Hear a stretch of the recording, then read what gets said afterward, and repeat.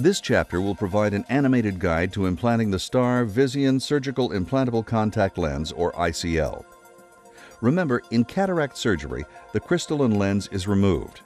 In ICL surgery, the crystalline lens is preserved.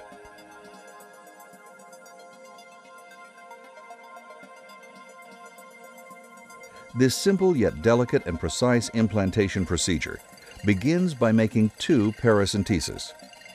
2 are suggested in order to provide adequate access for manipulation.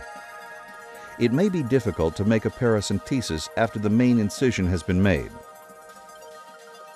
Next, inject a hydroxypropyl methylcellulose type viscoelastic into the anterior chamber, maintaining visible chains. Do not overfill the chamber. Stay shallow with a cannula, but deep enough to avoid stripping Descemet's membrane. Avoid crossing the visual axis. When making the clear corneal incision, the temporal approach orients best to the iris plane. This prevents inadvertent touch of the crystalline lens. Using a knife you're comfortable with, make a slow and controlled entry. The clear corneal incision should have a chord length of 3 to 3.2 millimeters with a 2 millimeter tunnel on a parallel plane to the iris. You are now ready to inject the ICL.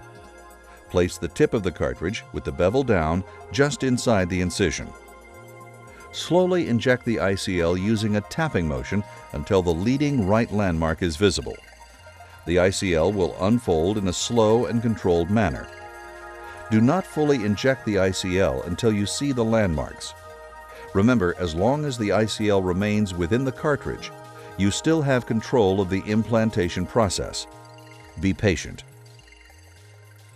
If the ICL unfolds with the landmark on the left, it will be delivered upside down and will require removal, inspection, and reinsertion. Once the ICL has unfolded, inject additional viscoelastic on top of the lens to give yourself more room. Never inject viscoelastic underneath the lens. Now the ICL must be repositioned posterior to the iris plane via the paracentesis using the ICL manipulation instrument. Keep in mind that the central 6 millimeters of the ICL is considered the no-touch zone. Avoid going across the visual axis. Manipulate on the peripheral area, never on the optic. Using the ICL manipulator, position the distal footplates first while the pupil is maximally dilated. Once the first footplate is under the iris, continue with each of the footplates until they are all posterior to the iris. Avoid excessive rotation of the ICL once it's in place. Once positioned behind the iris, subtle adjustments are achieved by manipulation on the lens body, between the footplate and optic. Never depress the optic itself. This is the thinnest part of the lens. Thoroughly remove the viscoelastic by irrigating the anterior chamber with BSS through a 27-gauge cannula with slight incisional pressure. Thorough removal is a critical step to avoid early post-op intraocular pressure spikes. After confirming that the footplates are behind the iris and that all the viscoelastic has been removed, constrict the pupil with Myocol.